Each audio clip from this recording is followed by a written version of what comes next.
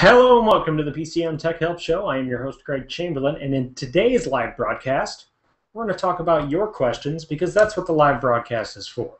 It's for all of you wonderful viewers out there. Now, in a couple of minutes, I'm going to be distributing the link to this live broadcast across all of my networks because I am the only one in the PCM Tech Help world. And we're going to talk a little bit about Xsplit and broadcasting at the beginning of the show. But of course, as the questions start coming in the actual YouTube channel, I will address those questions directly. Now, you'll notice I have made some slight changes here to the video feed.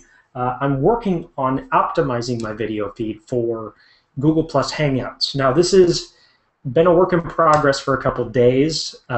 Kind of like mulling over all my options and the configurations. I did discover that Google Plus Hangouts only supports 360p, so I'm going to go into more details on that a little bit later. But again, the format here is pretty laid back. Nothing like crazy professional or official needs to be asked. No questions are stupid questions.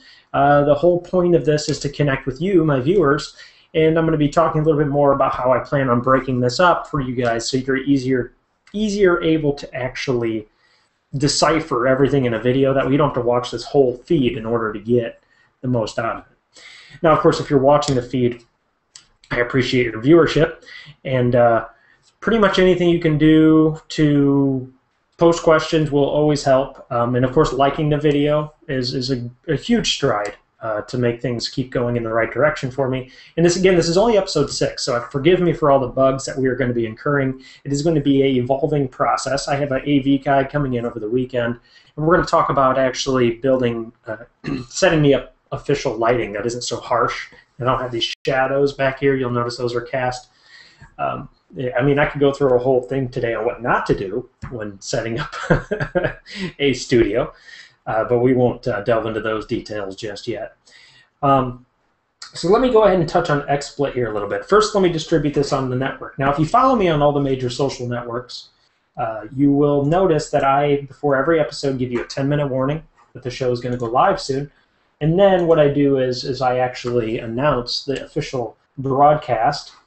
And at that point, I can just, sit and wait for your questions while I banter. So let me go ahead and distribute this across my networks right now as we speak. It's going to be going live. And pretty straightforward. It says, broadcasting now, bring your questions. Send now.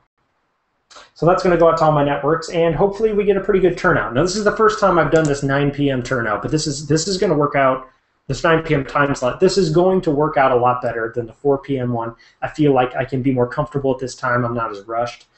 And I'm also in a situation where I can actually, it's kind of the wind down time of the day. I think people are more looking for a generalized type discussion. And I also think it'll just work out as far as the format's concerned, because 9 o'clock Eastern is, East Coast 9 o'clock, and then on West Coast you're 6 o'clock. So at least you guys have been off work for an hour. You're probably eating dinner. I'm sure you're all gathering around the television watching PCM Tech Help, Tech Talk Live. I hope to be someday, but I'm sure I'm not there today. So, but we'll get there someday. Again, this is all a whip. We're in the whip process. Work in progress, work in progress, work in progress. So let's talk today about Google Plus Hangouts. Google Plus Hangouts are broadcast in the full HD is, not full HD, the maximum resolution is 360p. Now, I'm not typically a live broadcaster, but I'm learning very quickly why they chose 360p. It's amazing what kind of hardware you need in order to actually broadcast in full 720p or 1080p. I attempted to use livestream.com earlier today. I was testing it, trying to do a 720p broadcast. I might migrate to their service eventually, but I have a quad-core processor, i7 on this bad boy, a nice GTX processor from NVIDIA, and it could barely handle broadcasting full 720p HD without chewing up the entire processor. Now, mind you, they do have some 3D rendering and production suites available from Livestream that may have contributed to that, but the reason being is I was trying to broadcast my full 1080p desktop as well as 720p video. So you have this dual processing going on, and you got to understand your computer's compressing the information and then sending it over the internet live through Ustream. I'm sorry, through live stream in this case. So I ran into performance issues on my hardware, which was an interesting dilemma. I didn't expect that with this computer. So it might be a while before I go to 720p, and I do like the format that Google Plus has, and I don't doubt that eventually Google Plus will move into the 720p arena. I did discuss that in yesterday's video as well. So there's some things that are going to be going on in the future as far as YouTube is concerned and Google Plus. They're going to meld together, and so I'll probably stick with this format for quite some time, and we'll see how it all goes. So Xsplit is the software package I decided to use. For those of you who don't know what Xsplit is, let me pull this up here on my screen, and you guys can take a look at it. What I have here is Xsplit is a video management suite that allows you to capture your camera ahead of time. You can probably see it right here on my desktop. At least I hope you can. Let me make sure. Yeah, it looks like you can. And what it does is it captures my screen right here, and I can configure each device, which is really nice. So, and I can do it in real time. So right now, I can check my audio levels. I can check my my computer speaker levels. But it lets me add these elements, and I can actually shift these elements throughout my video. So I put that right over the top of my face. And if you guys are sick of looking at me, see? And it's kind of cool that you can really do the real time. I mean, you can't watch the feed right now because I'm showing you my desktop. But if you watch the feed window in Google Hangouts, it would actually reflect that change immediately. It also has the option to add these text banners across the top, which is a very cool feature. For those of you listening to the show, what it is it's a scrolling marquee text, and I can customize the size and length of this text where it shows up on the feed. I can move it up and down, and I can actually expand and contract it, and it'll make the text larger or smaller. So there's a lot of really cool things you can do with the text marquee, and that kind of allows you to add pretty much anything you want. I can even go in here while we're talking, and I can configure the text marquee to show whatever I want. So right now I've got this big long line of text, and since I chose black, the background color by default is black. It's actually showing the you can't see the text right now, but it does show it up in black on the top of my screen. So if I updated this right now, I could just click OK, and it does actually restart the marquee at the top of my video, and it updates it in real time, the output to the camera. See, because what we're looking at right now is this is my feed. It captures my camera directly at this feed, and then it actually outputs this camera to a virtual camera. If I go up to Tools here and General Settings, there is a virtual camera output here. And if you see that, you'll notice that this virtual camera will become available for you to select on your Hangout. And so that's really a cool way to be able to manipulate your image prior to it showing up on your Google Plus Hangout or any live stream you might be considering doing. This will actually capture your camera in advance, and then at that point you can manipulate the image here in in XSplit, and then redistribute that video out to a device or a software package that you might be broadcasting to. Great way to manipulate your image and play around with it. There's a couple of other things you can do here that I haven't been fully satisfied with. They have a screen capture option. Notice it does a cool little segue into it, but notice it's got a different camera up here in the corner that I have captured, which is my webcam on my, my actual desktop. If you notice that up there in the corner here to the top right. And it also has a screen region, so it's capturing my screen. What I don't care for this right now on XSplit is that it's actually not very high resolution. So what happens is when it outputs it, even if I select the full 1080p output resolution, this is very grainy when it's actually displayed on the overall screen. And there's a couple other elements you can add, and it does that nice little flow between elements. And you can do some pretty cool 3D effects in it as well, so I can actually drag this box to any length I want. I can drag my camera over here to the left. This is, again, that's my embedded webcam, but I could technically add my Microsoft LifeCam to that as well. And then I can actually go to positioning here, and I can actually play with some 3D elements. If I didn't want to do that, I could hold Shift, and I could actually make this like really kind of a cool 3D-esque style. See what I mean? And so while I'm moving my desktop, notice it's interactive. It's actually showing it on the screen here. I really wish I could get this to broadcast properly, because this would be a cool way to kind of set up my stream. It looks a lot like the live stream setup, but you know, I could set my image maybe down here in the corner, and you guys could actually see what's going on. I'd obviously have to resize it so you can see what's really going on.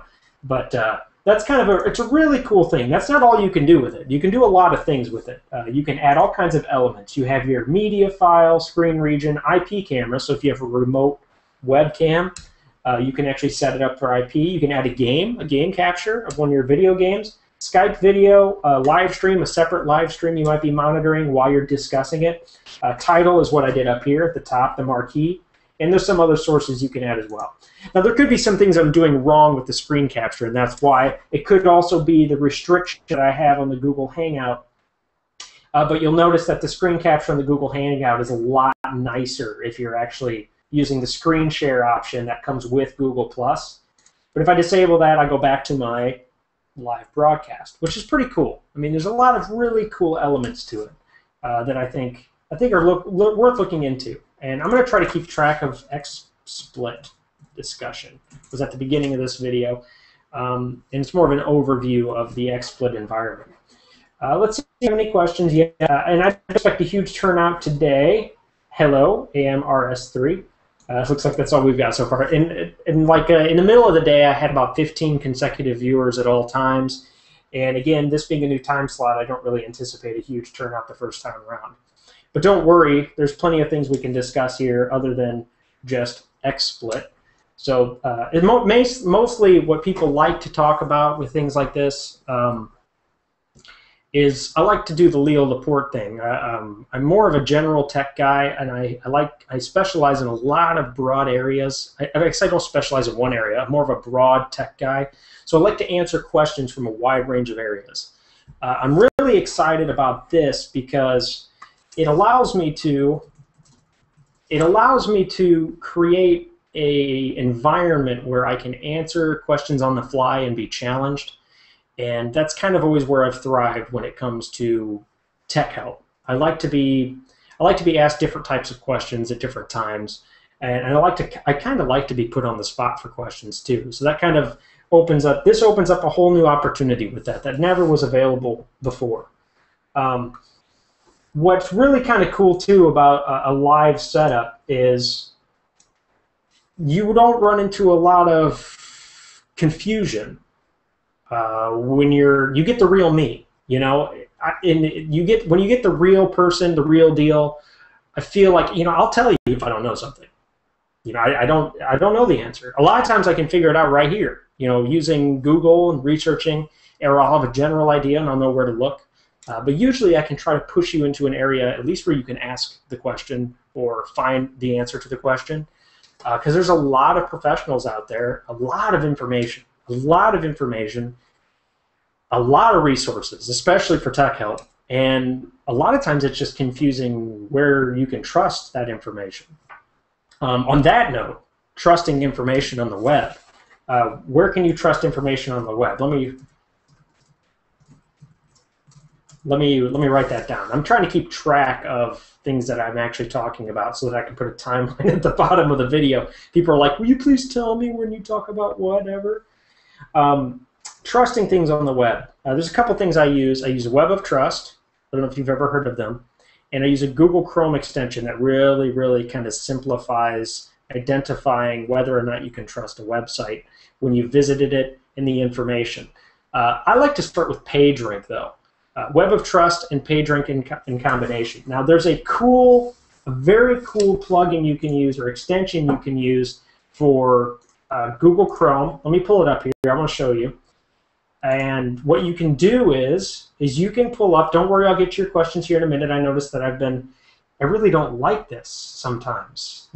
Google needs to straighten this out. I should be able to monitor. I should be notified when I get new questions pretty. This is really something they should notify me of. Wow, really? Didn't see it on my YouTube channel. I'm sorry, see, there's my ADD. Okay. Okay. It should really notify me when you guys post a question, because this is kind of annoying. I can do the disable automatic updates, but that never works. Automatic updates never work. I'm going to complain. Let me pull up this Chrome extension, and then we'll get to your questions. Sorry. Again, I'm new at this. So let's pull up this cool Chrome extension. I want to show you guys this. It is called, what is it called? Well, it looks like I have two separate ones. I got the Watt, show me a rating window, safe surfing. If I am on the web and I search for PCM, tech help, well, no, we don't want to go there. Let's just do a Google search, google.com, and I pull up, how do I install a processor, okay? What's cool about this Watt extension, Web of Trust extension, if you can see it here, let me make sure, I don't trust it yet, I haven't done it enough, is you see these little circles next to it that show up? This is very cool. I can actually gauge just on a little circle here what I can trust here on a lot of the elements that show up. Now, if it's something unreliable, like Zango, let's do the Zango toolbar. Wow, it actually didn't even show up with junk. If it's something unreliable, it'll be a red circle. If it's something to be leery of, it'll be a yellow circle. So they kind of at least give you some foresight before you even click on the link. Now, this Watt works with all your emails. It works with any website that has a link. So if you're wondering if you should click on that link, this will put a little circle next to it that'll help you gauge whether you can trust it or not. Now, it is based heavily on the user submission of these trust issues, but I've known it's a really great way to, at the blink of an eye, you can at least gauge some kind of a trust factor. The second thing I do when I'm looking to trust or not trust a website is in the top right corner. I have this really cool tool called Woorank. It's also an extension. Let me write those down so that I can actually put them in the video description after this video. The Watt extension and Woorank, Watt and Woorank. And what I'm going to do is I'm going to post links to those extensions. And Woorank is something you can actually click on when you're at a website, and you can actually tell, right just by looking at it, what their Alexa rank is, their compete rank is, their Google page rank is probably the #1 factor that I use, because Google is very rigorous in that number. If they're 4 or higher, they're pretty darn reputable. That's hard to get for a lot of companies. You can see their social meter, how much they're engaged on social media, and there's a lot of other things you can check too. It even shows the Web of Trust rating right on there. It also shows the Site Advisor rank, and it's also got a Norton Safe Web rank. Now, depending on the site you're at, it might not show all of this information, because if it's not a heavy traffic site, you don't know. So like if I go to my website right now, PCMTechHelp.com, I guess I should have said that at the beginning of the site. In the top right-hand corner, I can click on it, and I've got a page rank 4 out of 10. It says I'm in the 393,000, top 393,000. Web of Trust has question marks. Okay, that just means I don't have a lot of user-based submissions for my trust ranking. Norton Safe Web says I'm okay. Site Advisor, question marks. Now, I'm not this huge, how-to geek. I'm not the big top dog, you know what I mean? So there's certain factors that I won't have, but it's a good thing I don't have bad things. So this is a good tool, Woorank. Very cool tool, and if you're a web designer too, it's an essential tool to have, because you can even do an SEO analysis and things like that, and you can look into more information there. Very cool tool to have. I highly recommend it for people who are looking into trusting sites or not trusting sites. So let's go ahead and get to your questions here. I'd like to get things going here, and if they're not questions, I can at least address your comments. Let's start from the top. Big Nate 84, cool, I'm glad you made it. Unfortunately, I'm sad you're missing American Idol. Actually, I kind of feel good about that. Somebody picked me over American Idol. You're watching both at the same time, aren't you? I bet you are. Hey, I got a wife too, I get it, I know how it works. But welcome to the live broadcast. I hope that the video feed is going through okay. It says, I saw your live feed on Google+, but not on the YouTube channel. Now, that's interesting. If I go to my YouTube channel here, let's see what we got going on. You're not actually seeing me right now. I just realized that. But let's go to my YouTube channel, or PCMTechHelp.com/YouTube is what I've been redirecting people to. And I've noticed that there's like an update delay here. Yeah, see, that frustrates me too. That's a frustrating experience too. If you're broadcasting live for Google+, this is a frustrating element. You have to show up. Let me write this down. How to get your live feed to show up on your YouTube channel. I believe you have to go to my feed section. So let me go to feed. It's under featured right now. I should actually probably share my screen with you again, shouldn't I? I'll get the hang of this. I'll get the hang of this. Bear with me. Bear with me. Screen share, desktop, share selected window. Okay. Right now, by default, I have it set to featured videos. What we want it to be showing is my feed. I know there's a way to get that. Let me go to browse videos. Yeah, it's like hidden. Then I go to feed. It's buried. There it is. Oh, see how easy that was? See how easy that was? So really what I should be doing is, actually if you're a subscriber, it should bring you to the feed by default. But if it doesn't bring you to the feed by default, you have to go up to channel settings here, and you have to go to info and settings, and no, tabs, and default tab is featured tab. See, I screwed this up. This is my fault. So that's my fault that you couldn't find it. If it's a subscribed user or an unsubscribed user, I want it to default to the feed. That actually makes more sense if I'm going to be doing live broadcasting. And then I'm going to select Done Editing. Okay? And now when you come to my page, you're going to be greeted with this screen, which says Broadcasting Now, bring your questions. And it makes more sense. So like if for any reason you get disconnected, you can officially come through my channel and find my feed right here. So that's how you do it. Okay? Thank you for pointing that out to me. Obviously, I wasn't doing it right to begin with. And that would have been bad. So my subscribers my subscribers weren't getting full access to my feed because I didn't have my YouTube channel set up correctly. So excellent thing to point out. I appreciate you giving me that feedback. Now when you go back to my channel, you should be greeted with my feed, and my feed should show that I'm broadcasting live right now. And so if you have a YouTube channel and you're contemplating doing Hangouts, make sure you change that to feed. Okay? Something very important to do. Very important to do, because you want people to see you. It just makes sense. So let's see what we got going on next. David Pickard. Hey, Craig. Hope you're well, dude. Hope you're well, too, David. Appreciate you stopping by. PCOM FunFan 97. Do you make enough money here on YouTube? Define enough. Excellent question. Let me write it down. Money you can expect to make from YouTube. The question being asked, of course, is, do you expect to make a lot of money from YouTube? My immediate answer is, it depends. I can't really say or give you a guarantee for the amount of money you're going to make. I've known people who have been on YouTube for 6 months and make livable incomes. I know people who've been on it for 3 to 4 years and make what you would make like a part-time job. There's a large amount of factors that come into Google and how they calculate how much money you generate.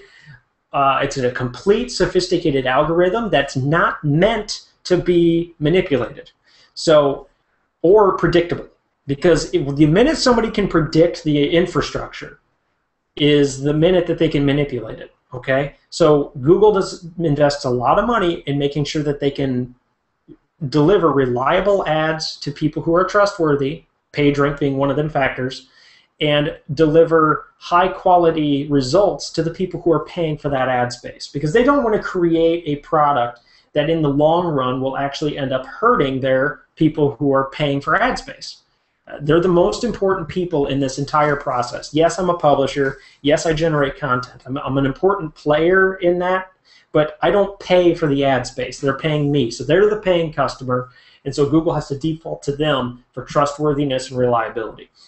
Now, the amount of money you're going to make on YouTube is directly proportional to a number of factors, least of which is manipulating AdSense. Comes down to original content, being able to get a viewership or a viewer base, having regular viewers, having a large number of viewers, and just having videos that are relevant to ads that just so happen to be high-paying ads, or niche ads, I like to call them. I know a couple people who generate content that's very niche, very targeted focus. So like if you're in tech, but you do tech help based on like web servers exclusively, like you're a web server 2008 enthusiast specialist, your ads are going to be revolved around that target niche market, which strengthens your actual revenue in most cases. Because niche advertising is more targeted and more focused, so people are willing to pay more for that ad space, as opposed to like generalized tech. So it depends on a lot of factors. Me personally, I'm not allowed to disclose the amount of money. It's actually against the AdSense terms of service. I don't feel like I'm being treated unfairly, if that's your question. I feel like I'm getting out of it what I'm putting into it. But I do understand how the system works. And really, the whole process of becoming a partner and generating ad revenue is a process of your creative effort to generate original quality content that's only your own. And a combination of timing and luck does play a factor, but a combination of how much ad space is being paid for at whatever time of day, that year, that niche, that market. It's unpredictable in a lot of ways, but once you've gotten your feet wet, and once you've exposed yourself and created your content and you're a partner, and you started to build up kind of a following, you start to gauge what your niche is kind of worth.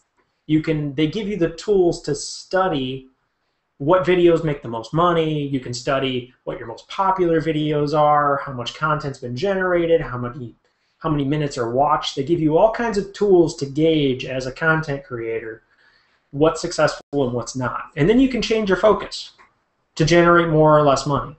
It really depends on if you're money-driven or content-driven. I prefer to do what I'm passionate about rather than just what makes money. So again, that's going to play a factor as well. So I know that wasn't exactly your question. I hope actually my elaboration kind of at least enlightened you. But the process of becoming a YouTube partner is relatively simple, but it's not easy to become a YouTube partner. The process of applying is easy. You can just go to youtube.com/partner, and that's where you can actually apply for a partnership. And then usually you have to meet their subset of criteria. Let's see what that criteria is here real quick. If I pull it up here, let's go to screen share again, share my desktop, and we're going to go to youtube.com/partner. And they have a partner program. And here it's Get Started. It says develop your talent. YouTube partner program, creators with resources, opportunities to improve skills, build larger audience, earn money. YouTube partners, you'll join a global community, blah, blah, blah, blah, blah. That's more of a selling point. Guidelines. Here we go. This is more important. To become a partner, content creators must abide by YouTube's community guidelines. Admission to the program varies by country. Learn more about which process applies to you or simply get started. Community guidelines means that you aren't stealing content. There's a whole slew of things you need to make sure that you're adhering to, and that's a very important thing to make sure that you're doing. And it says at the bottom here, as a YouTube partner, we expect you to comply with the terms of service, community guidelines, and other partner program policies. Now, if we go to Get Started here, see, it's already going to bring up information about my account. We don't want that. So I would have to actually... Let me open a different browser. We've done that so many times. Let's go to youtube.com/browser partners. Wow. And then I'll select Get Started on here. And they'll make you log in. And I don't know if they even disclose the information here because I don't want to... Good, my password's already in there. I didn't want to type it out. Didn't want to type it out in a live stream. I don't want to use my full name. It's asking me to connect Google+. Okay. It's not enabled. Enabling your account does allow you to blah, blah, blah, blah, blah, blah, blah, blah, blah, blah. Okay, just more guidelines and information. As a rule of thumb, what I've been told, and before I got approved, is you should have at least 100,000 views, total views. You should be generating regular content, and your content should be all your own and all original. This probably won't give you specifics because it varies so much. The approval varies so much based on the person who's actually considering applying for the partnership. There's been people who have 10 videos who've been approved for partnership. There's been people who have 1,000 videos who've been declined for partnership. So I guess I can't really even say that's an absolute guideline. Apply. If you don't get it, I think they make you wait 3 months, apply again. So apply when you think that you've got a professional image that you're illustrating. So let's go ahead and move on to the next question. I think I've spent enough time on that one, and I hope that answers your question. I use Xsplit for streaming too, says David Pickard. I'm really happy with it so far. I think this video I think it looks okay, especially since I've only really been playing with Xsplit for a day. I like that I've been able to kind of create something out of it. In such a short period of time. I think the more I use it, the better it's going to get. Like I was saying earlier in the video, I'm a little disappointed that I can't it doesn't seem to do a very good job of broadcasting your screen capture. And that could have something to do with the way Hangouts renders it too. So I can't blame it entirely on Xsplit. I think if maybe I was broadcasting to a full 1080p service, you'd see it. But I have some minor frustrations there, but it could also be operator error at this point. But Xsplit is fantastic for this broadcasting so far. I'm very happy with it. Jose TV Productions says, what is your name? I should probably have that somewhere on here, shouldn't I? Craig Chamberlain. It is on here. It is on here, right? I got my screen. I'm not sharing my screen again. I did it again. Did it again. Did it again. I did it again. My name is Craig Chamberlain, and I do like Xsplit so far. It's pretty good stuff. So let's go up to... You were the first one I trusted to do with PC. Appreciate that, David. And 20 tips for faster Windows 7. I did all.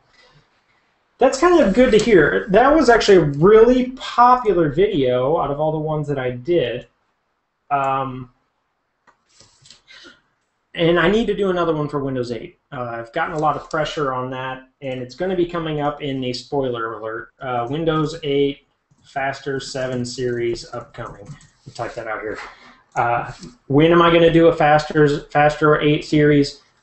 Probably in the next month. It'll be either beginning to mid-February. I'm going to start that series up. And I've done this. I've told this a number of times. The reason I haven't done this, I'm not comfortable enough with Windows 8. I haven't benchmarked my optimizations enough to be comfortable with suggesting a full tilt guide.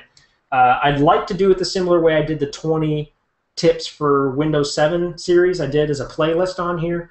But I think I'll probably do both this time. I got to come up with a way. I might do one full optimization of Windows 8, like one full live stream video, and I might break it up into different parts. I'm thinking about doing it that way, which would be pretty cool because you guys could watch it live.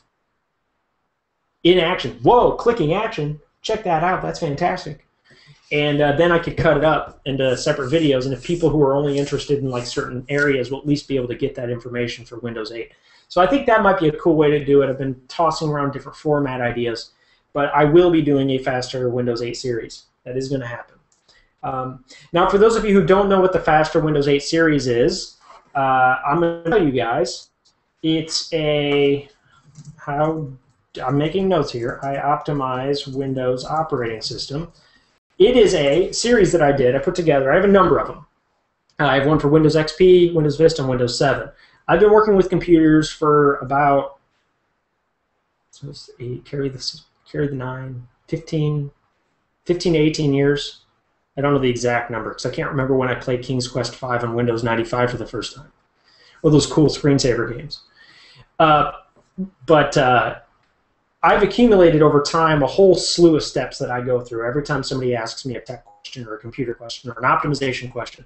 And what really how PCM Tech Help started was that I got tired of answering the same questions and optimizing people's computers over and over again. So what I did is, if you look at my website, I put a whole bunch of free software tools on a website. It was a really junky, crappy website at the time, and I've updated it since then, thank goodness. I've done a lot of changes since then, but I created three separate series of videos, and I put them right on my website. If you look at the free downloads, that's all the downloads that'll be in the Faster 7 series.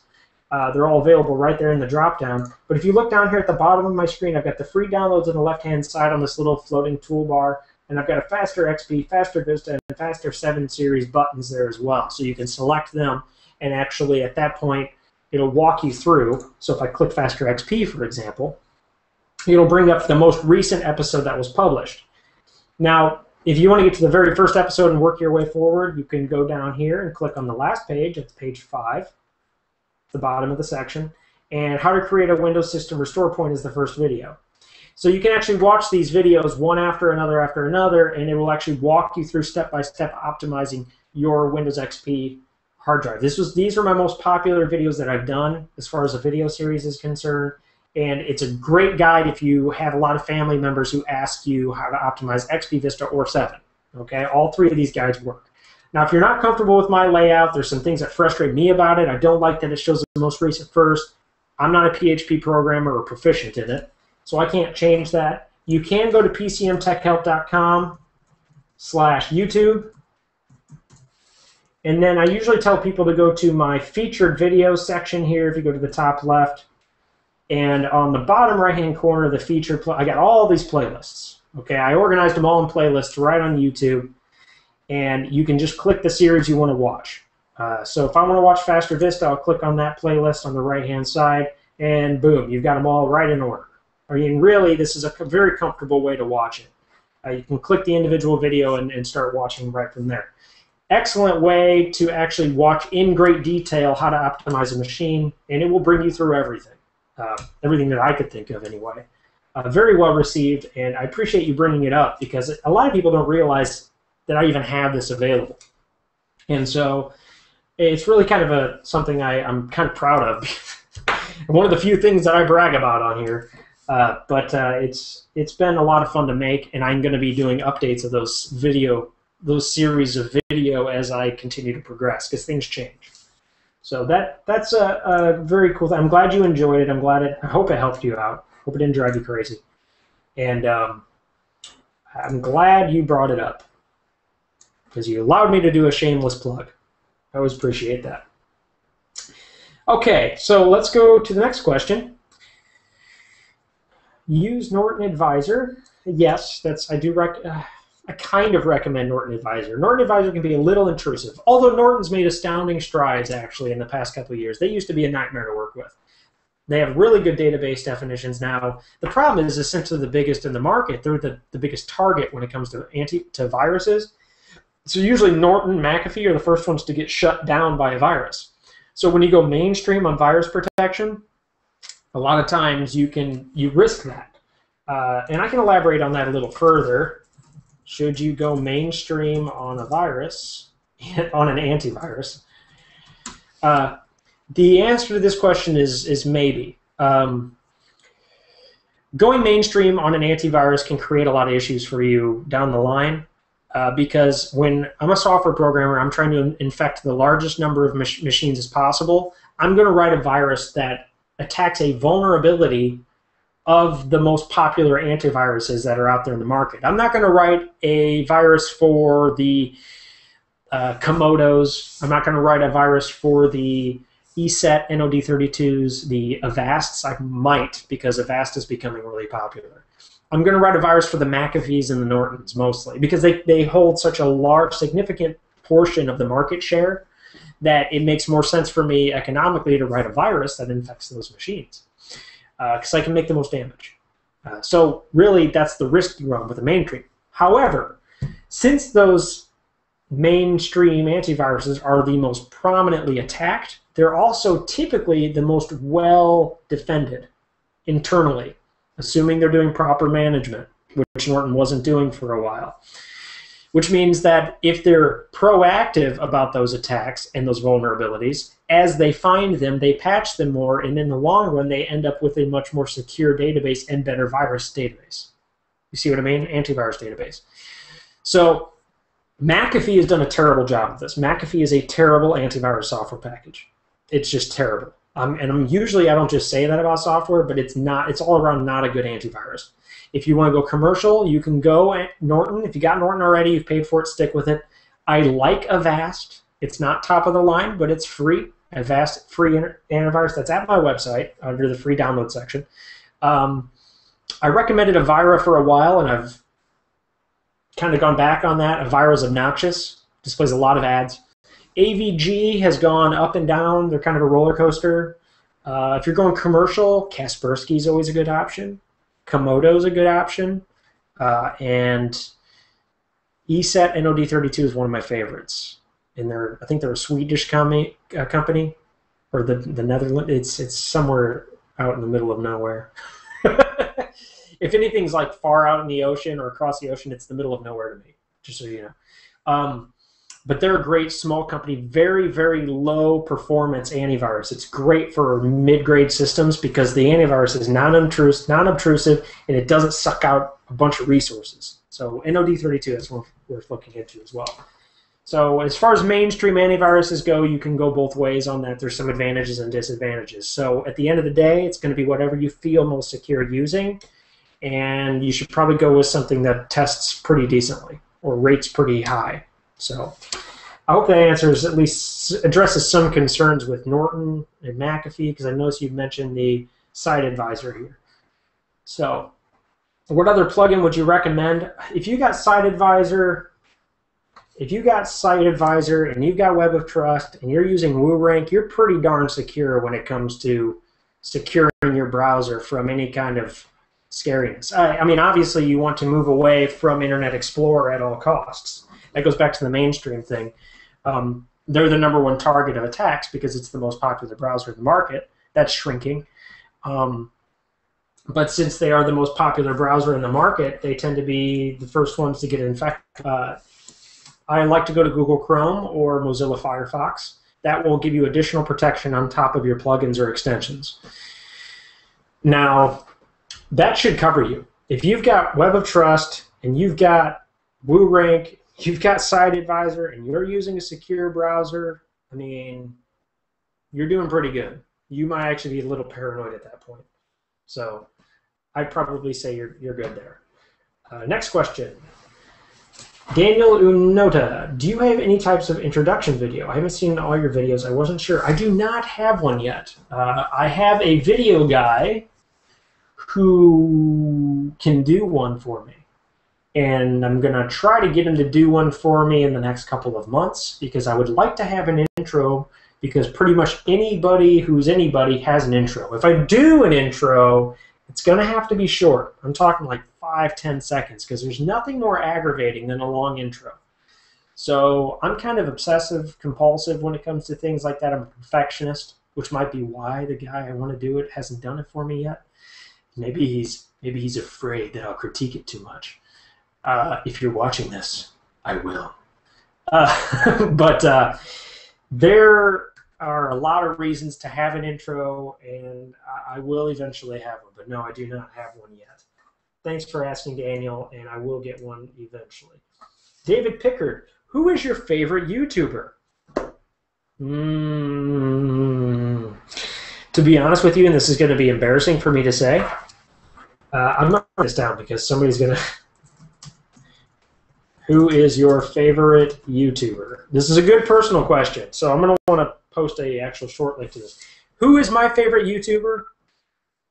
I don't have a lot of time to watch YouTube, which is kind of embarrassing because I'm doing a live stream right now hoping that people will watch me. But I've got 2 kids, a wife. I actually work full-time. This is a part-time gig, and I'm trying to do 5 episodes a week and manage my website and do a lot of things. But when I do get on there to watch YouTube, I stick to the short, pithy guys. I like Leo Laporte. I like Chris Pirillo. I like Eli the Computer Guy. I like Machinima. I like... Off the top of my head, that's like the top 4. And usually by the end of that, if I try to keep up with their content, I'm out of time. Leo Laporte does a podcast like once a week, and he's great. He's just great. He's very, very informed, and he's also he's got the heart of a teacher, which I'm a fan of. Chris Pirillo has made, I'm part of his Nomies group. He does a professional broadcasting group, mastermind group called the Nomies, and it costs an annual fee, but it's priceless, the amount of information you get out of it.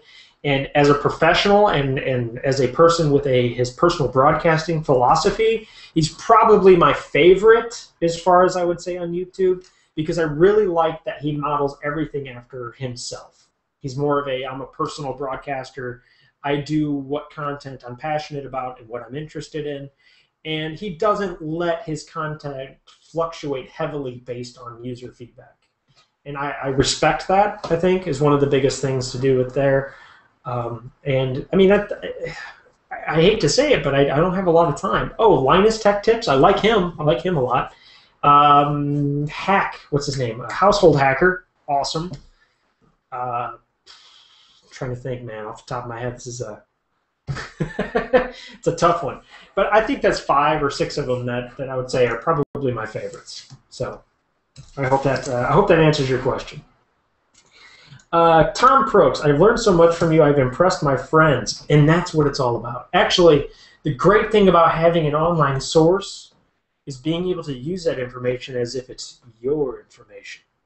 Acquiring knowledge is the single most important thing you can do as a budding IT person or budding anything in whatever you're doing. Exposing yourself to any form of knowledge. I don't know everything. In fact, there's a lot of things I know very little about. And the more you watch me, you will learn what things I have a weakness in and what I don't.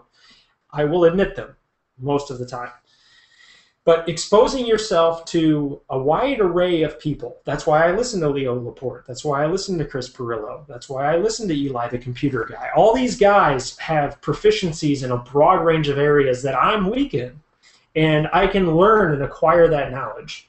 And the more you expose yourself to these resources that otherwise, without the internet and technology, you never would have had, you just become smarter just through saturation. You just absorb it over time. I mean, I absorb it because I'm passionate about it. So obviously, if you're watching a live stream of me, you're mildly interested in technology. So I would encourage you, if you like technology, to continue to do that. Continue to expose yourself to these people, not in a very creepy or stalkery kind of way, but in a way where you will continue to absorb that information. Some of us will be wrong, some of us will be right. But if you're well-rounded in your knowledge absorption, then you can actually start to think constructively and critically about all these topics. That will make you an invaluable asset in whatever career you choose. And I think that principle applies universally to whatever you decide to do in the long term as a job and as an individual. Because there's one thing, somebody told me this once, actually it was my father. It's one thing that they can never take away from you, and that is your knowledge. So if you have any knowledge gaining opportunities at work, at home, at school, jump on them while you can, because at the end of the day, that's what you got. That's your selling point, what you know. And that's one thing that they won't ever be able to take away from you. They can fire you, they can take away your job, take away your car, your house, all that stuff. They'll never be able to take away what you know. And that makes you dangerous. Very dangerous. So something to think about. Something to think about. Acquiring knowledge. I'm going to make a note of that because I think it's very important. I think you guys should do that. I think everybody should try to do that from time to time. Okay. Allegra Dance asks, dude, do I need a computer to be here? Dude, I don't think so. I think you can watch me on your iPad or your mobile device. I'm pretty sure Google Plus Hangouts and live streams on YouTube support any mobile device. Correct me on here if I'm wrong, but I don't think you have to be here in order to get that information. So let's go ahead and scroll up here some more. Tom Prokes asks, can you do a PinGuy 12.04 video? Oh my. I'm going to have to Google this. You know how I said I don't know everything? PinGuy 12.04. PinGuy. Download PinGuy OS. Final PinGuy, because your computer is meant to be easy. Images for final release of PinGuy OS. Whoa, are you kidding me? This is an operating system? PinGuy offers unparalleled beauty with many customizations and fantastic themes installed by default. Make others say, wow, what's that? I'm sold. That's a good elevator pitch. It's a Linux distribution that's built on the Ubuntu framework. I gotta show you guys this. This is very cool. Who suggested this? Who suggested this? PinGuy. Tom Prokes. I'm giving you credit for this when I do this. PinGuy OS 12.04 from Tom Prokes. Okay, Tom. This is very cool. I'm going to share my screen. Oops. Screen share here with you because I want to show you guys this on my desktop. PinGuy OS apparently is a Linux distribution available for download that is built on the Ubuntu framework. It was created by Antony Norman, and Antony is still the lead developer of the project today. The ethos is very simple: to look good, work well, and most importantly, to be simple to use. I like it. So if I click on this, do I get to look at a picture? I do. Picture. Looks very clean. Looks like a cool little operating system that might be interesting to look at. If I go to downloads here, this is PinGuyOS.com. Looks like there's a 32 and 64-bit version. For those of you who are wondering, always use 64-bit if given the option, and your processor supports it. Another cool thing is if you don't want to reinstall your entire operating system, An operating system like this can be installed using a cool little piece of software known as Oracle's VirtualBox. I have this at my website as well. If you go to virtualization, I think, pcmtechhelp.com I'll just go to pcmtechhelp.com. And I'm running low on time here. I'm going to start shooting through your questions here. If I go to free downloads, we're going to do operating systems, and virtualization is VirtualBox. You can download Oracle VirtualBox, but you can actually install guest operating systems like PinGuy OS right on your operating system. And I'm going to have to check this out. I don't have an opinion on it, but I'm going to have to check it out. XBreed1990 asks, AMD versus NVIDIA? Wow, that's a loaded question. Whew. Graphics card wars. Let's talk a little bit about graphics card wars. Oh, I'm having some confusion here. Let's drop out the cameraman, drop out the YouTube. AMD versus NVIDIA. Extremely loaded question. Personally, I'm an NVIDIA guy, but it depends on the season, it depends on the release, it depends on the system, depends on the driver, depends on the game. So you're running into a lot of factors here. I've had a lot more luck with NVIDIA historically with performance, drivers, and overclocking, but that could have just been my luck. Do you see what I mean? So I don't want to say NVIDIA all the time. I want to say I use it more often, I trust it more, but I have more history with it. But it's a loaded question. Graphics cards are such sophisticated pieces of hardware. They're so hardware and system dependent now. They do so much on their own that benchmarking them and comparing them has to be done seriously on an exclusivity basis. I mean, you have to sit down and say, what's my system, what's my configuration, and what's the best bang I can get for my buck out of this? Because you can have bottlenecks at the processor, you can have bottlenecks at the memory, you can have bottlenecks at the bus speed, you can have bottlenecks on your memory speed, not just your memory size or quantity. You can have bottlenecks at your processor or your hard drive speed. I mean, there's a lot of factors that come into play. So when you're talking NVIDIA versus AMD, the answer is it does depend heavily on what you're doing, and what you're playing, what drivers you're using, and what the practical application is. It's kind of a cop-out answer, I know, but if you have more specific, what do you think of this graphics card versus this graphics card, I can help you out more, but I'm still going to have to do some research because I don't have the time to do all of that all at once. You see what I mean? So, excellent question. Dude, my epidermis is showing.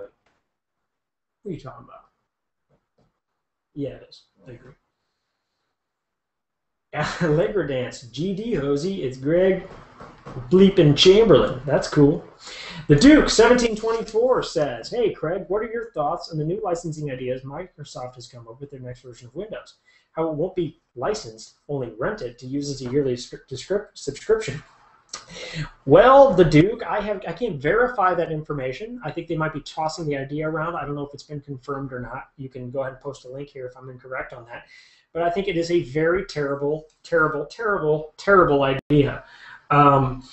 People aren't going to pay for a license for an operating system. Okay, people will do that, but not happily. Okay, and the more readily available Chrome desktop OS has become, and Apple Macs become so seamlessly integrated with tablets, and Linux distributions like Ubuntu become more mainstream and popular. It looks like this PinGuy one's pretty cool too. All completely free, you know. People are going to start looking for alternatives if they keep hammering stuff down their throat like Windows 8, and now all of a sudden yearly licensing? Is that true? Is that for Windows 8? Because if I missed that memo, I'm going to be very upset. So verify that for me if you can. Because, whoa, that's insanity to me. Absolute insanity, if that's the case. How do computers fit into your life? Every facet of my life has computers in it somewhere, somehow. It's very depressing. I have an iPad. I have an iPhone. Doesn't mean I don't like Android phones. Had an Android phone. Loved my Android phone. I have a PC desktop. Thinking about getting a Mac. I have three webcams. This one's my favorite one that I'm using right now. I have like 3 wireless mice, actually 2 of which are connected to this computer because I don't want to switch mice when I get to my work. I have an integrated webcam here. I guess that makes it 4. I have I have an Apple TV, which by the way is pretty sweet if you have an Apple tablet because you can stream all of your information from your tablet or your phone or your music directly to your television. And then when you take photos, you have like a gallery, which is pretty awesome. I have this thing on my head most of the day, which I'm pretty sure isn't a good thing. I haven't read the studies in great enough detail. And this lets me talk to Siri, who's my personal assistant. I work with computers from 7 in the morning till 5 p.m. Then I come home and my wife yells at me for not getting off my phone. And then now every night at 9 p.m. I am doing a live broadcast over the internet about the same computers that I spent from 7 to 5. So I guess it answers another one of my buddy's question of how do you know all this information? I'm just pretty much saturated in it all day long, and I love it. I can't get away from it. Absolutely can't get away from it. Excellent question. It's a cool personal question. I would say it permeates it pretty heavily. So, PCOM FunFan 97 says, did you create your website by yourself or did someone else to make it? I use WordPress. WordPress is an excellent tool for building websites and constructing websites without having to know scripting or anything like that.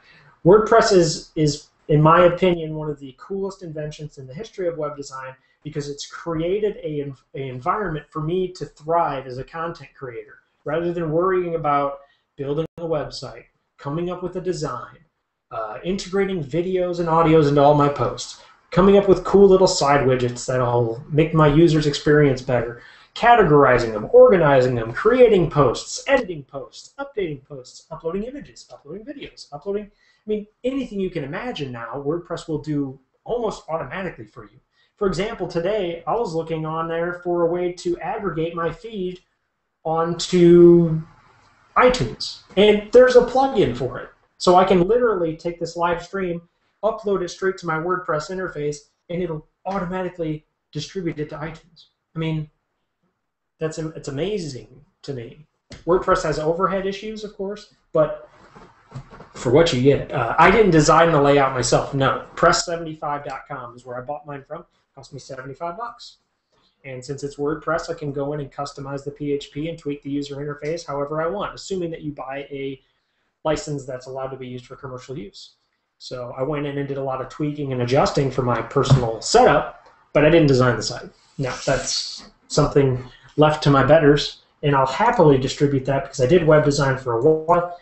Did not like it. It's not for me. Extremely frustrating, actually. So that would be hopefully the answer to that question. Let me get back to my chat here. Good question.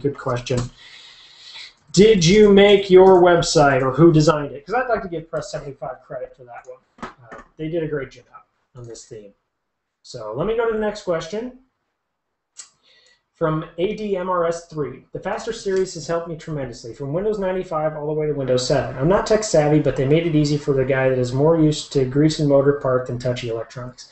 I'm glad to hear that. I tried to make them as straightforward as possible. Now remember, I created the Faster 7 series and the Faster XP and Faster Vista series solely for individuals who don't know a whole lot about computers. But it touches on subjects advanced level enough to hopefully interest intermediate to expert users. I did do like a shortened version of it, a consolidated 20 tips in 10 minutes one for Windows 7 that did really well, and I really need to do that for more of them, I'm thinking. But it was a lot of fun to make, and I now redirect friends and family members who have computer problems, so it saved me a lot of time, actually. So that was why I actually ended up creating that. It wasn't really actually to make a popular channel. This sort of all just happened on accident after the fact. So. Next question, Adam Trailer. Do you know of an iPhone app that allows you to back up an entire text stream? Text stream. Do you mean your actual instant messaging text? Because I know there's like an SMS backup, I believe is what I used before. Let me do a quick Google here. I used a backup. It's a backup and restore. Is it on iPhone? I think it's called iPhone. SMS backup. Actually, it looks like Apple Support Communities has a forum on here, a thread. So forgive me, give me 1 second. If you back up your device to your Apple device, you can actually back up your texts. So if you actually do a full backup to your iTunes interface, it looks like it does back up your texts, but there's an iPhone SMS backup and restore is what it's called. You can buy a whole utility, it looks like, download. I don't really have a free alternative for that. Off the top of my head, no, I don't. I've never actually done it. So you kind of stumped me on that one. I'm going to have to look into it and get back to you. That's Adam Trailer, by the way, one of my writers. I think he secretly knows what questions I don't know the answer to, and he waits for these moments to ask me. So I'm almost positive you can do it through iTunes. Have you had bad luck doing it that way? I think you can just do a full backup on iTunes and it'll let you do it. Okay, Adam Trailer then says, I don't use virus protection at all. I'm a Mac. I enjoy not worrying about it too much. Yes, you do have the luxury of not having to worry about it because Apple closes the Mac platform in a lot of ways that makes it less flexible, which isn't always a bad thing, but it makes it a lot more stable and a lot more secure. So that would be why you are fully enjoying yourself on your Mac. It is true. You don't have to worry about security and viruses nearly as much. Reb1990 says, can Apple's machines really get viruses? Of course, any machine can get a virus. They're a lot less likely to. A lot less people are inclined to write viruses for a Mac because there's a lot less of them out in the marketplace. And like I said, the operating system is so tightly controlled by Apple in the way they distribute their hardware and software that it actually is a lot more secure of a platform. It's a lot more difficult to write viruses for it. So them two factors are taken into consideration when you're talking about viruses on a Mac versus PC. It's kind of like a catch-22. I've talked about that before.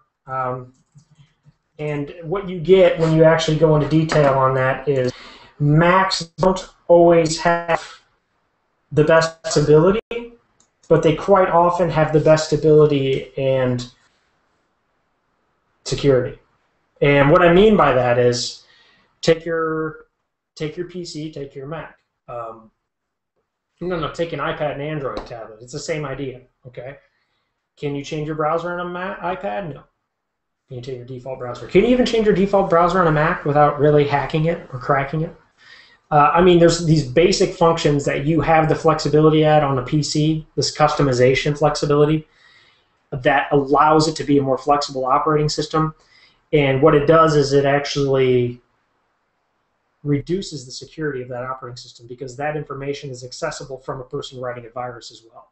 So if that information is accessible from the execution of a software application and it's not locked out by the kernel, it's called, then it is more vulnerable when it comes to actually being infected by viruses. So that does make Mac inherently a more secure platform across the board, even for Apple devices compared to Google Android.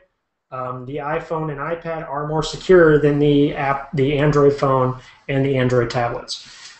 Same goes for Mac versus PC. And that's going to continue to be a truth unless Microsoft decides to start locking heavily down its operating system, which will hurt a lot of software designers and developers, and it'll also hurt a lot of users with software that they use on a regular basis.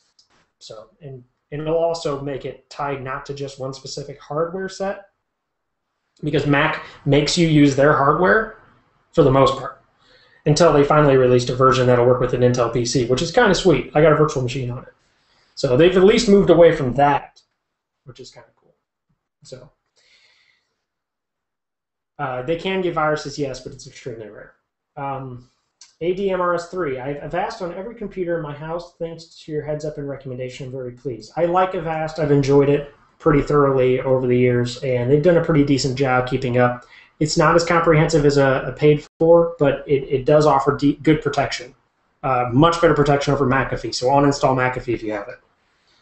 Allegra Dan says, dude, I can make an intro for you. I would like to see some of your demos prior to approving an intro for me because I'm very picky. So If you can send me some demos, Craig at PCMTechHelp.com, I will take a look at them, and we can go from there. Red 1990, why are circuit boards or motherboards green? I do not know. That is a good question. I wonder if there's... That's a good question. Why are circuit boards green? It's at the top of Yahoo Answers. Why are they green? It's a solder solder mask. They are available in many colors, including... I'm stealing this answer from Yahoo, just so you know. That's answers.yahoo.com/question/index QID equals 200910022245508 capital A, small I, F, N, N, 0. Okay? I gave credit. If referring to the physical green color of the board, it indicates it's made of glass epoxy, which is naturally greenish in color. Backlight PCB is brown and difficult to work with when regards to cutting, sawing, and asides. Glass epoxy boards, on the other hand, are easy to work with and don't break and splinter. Wow, very interesting. The purpose is to protect the copper layer from corrosion and provide good insulation. Wow. See, this is why I love these live streams. I learn something new every day. I never would have known that. Excellent question. Excellent question. You guys are awesome. I'm out of time, actually. I'm going over here. What's the difference between a hardware and software? Okay, I'm going to zing through these last few because I've got to stop. You guys are going to have to show up tomorrow. It's going to be 9 p.m. again, but I'm going to zing through them. If you want me to elaborate, you're going to have to show up tomorrow. Okay, why are circuit boards green? We did that one. What's the difference between a hardware and software firewall? Hardware is usually integrated as a firmware package in the device. So a router usually has a hardware firewall, okay? So if you have a router sitting in front of your computer, then the router physically is blocking, since it's a piece of hardware and the firmware on it is blocking remote attacks and things like that, and many, many open insecure ports. That is your hardware firewall in front of your computer. Now once the connection reaches your computer, then you're at a point where your Windows firewall is a software package installed onto your operating system that software-wise you can manage incoming and outgoing flow of traffic. Zone Alarm, which is also available on my website in the download section, is a hardcore free firewall software package that allows for complete customization, almost to a fault. And that, again, is a software firewall. So it's not truly hardware. It's not like there's a physical barrier somewhere, but it's a piece of hardware that has firmware or software on it that allows for protection. That is the difference. David Pickard says, wow, somebody, my father. I have a very, very poor short-term memory, so I'm sure that was in reference to something we discussed, and I already forgot. Them Retarded Horses, hey, welcome back. The Men in Black can take away what you know. Oh, my God. You're absolutely right. I'm kind of wondering if they already have. What if, no, we won't even elaborate on that because I don't want them showing up at my house. So we're going to say they don't exist, and you're never allowed to say that in chat again. Okay. What's a good free antivirus from Video Computers? If you weren't watching earlier, if you go to my website, PCMTechHelp.com, we're going to do a screen share here again. We are going to PCMTechHelp.com. In the free download section right at the top of the screen, there's a drop-down menu. You can go to anti-malware is what I call it because it's just malicious software, and there's full suites. You have Avast, Avira, AVG, Komodo, Microsoft Security Essentials, and Super Anti-Spyware, which isn't an antivirus, but it is a suite. I recommend Avast if you want a free antivirus software package. AVG is decent. Komodo is also a good free antivirus solution. Microsoft Security Essentials is a good antivirus solution. All three of them are free. Now, they will not be as good as a paid-for commercial antivirus. Okay, but they're better than nothing, and they're better than McAfee. So download them, try them, see what you're comfortable with. If you're really insecure, check out av-comparatives.org and look at the comparison results between all of the different antiviruses. They fluctuate depending on their definition base and how good of a job they are doing at keeping up with viruses. So that will change. And that's pretty much it. I hope that answers that question real quick. What is this scary thing happening with Java? It is an exploit that Java has not yet patched. So what they're recommending people do is uninstall Java until it is patched. But I don't know the full details. I'm pretty sure it's a worm, and it allows for somebody to take complete control of your computer. You do not want it. Don't want it. But that's what they're recommending, that you uninstall Java in the process. So, okay. BigNate84 adds, I tried to view a live stream on my Droid a while back, and it's never worked. I just tried now to view your live stream on my Droid at the feed tab. Wasn't visible within the YouTube app, version 4.216. What a nightmare. That's messed up. So it looks like it's not letting you view the live stream through my channel, through the feed tab. Wasn't visible. Not visible at all? No feed? Or just the live stream wasn't visible? That is a discussion me and Big Nate are going to have outside of it, because we are 10 minutes over. I think we had a great night. We had a good turnout. I appreciate all you guys showing up. It was a very, very good time for me. I always have fun with this. I always forget to switch from my screencast to my camera, and I'm hoping to get better at that. See, if I had a guy sitting right here next to me, if I could afford to pay him, just clicking the little buttons as my producer, then this would be so much easier. But I can't afford one. I need a slave is what I need. Somebody who will work for free other than me.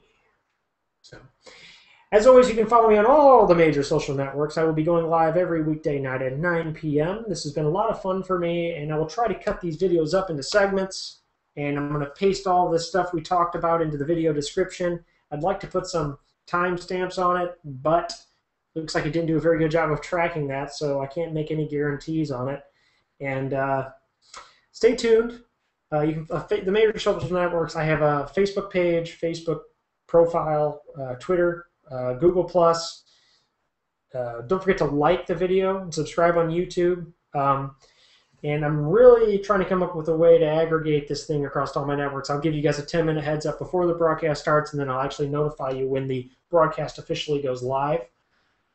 And then you can jump on in, ask your questions again, because when you guys ask questions, it makes it a lot more fun for me, because I don't have to come up with stuff to talk about. I'd rather talk about what you guys want to talk about. The whole purpose of this live stream is to interact with you guys, because you guys are what keep me going. I can't, what's the point without viewership, right? And you can also send me messages through all the social networks you connect to me on, and I'll try to answer your questions. You can email me, craig@pcmtechhelp.com. I think I've gotten some spam for saying that out loud, but go ahead and send it to me. I have a good spam filter. And I think that's it. I think that will conclude today's episode of PCM Tech Talk Live. Stay tuned. I got plenty more videos ahead, not just live, but other things in the pipeline. And I will see you guys tomorrow. And hopefully it will go as well as it went tonight. Thanks again.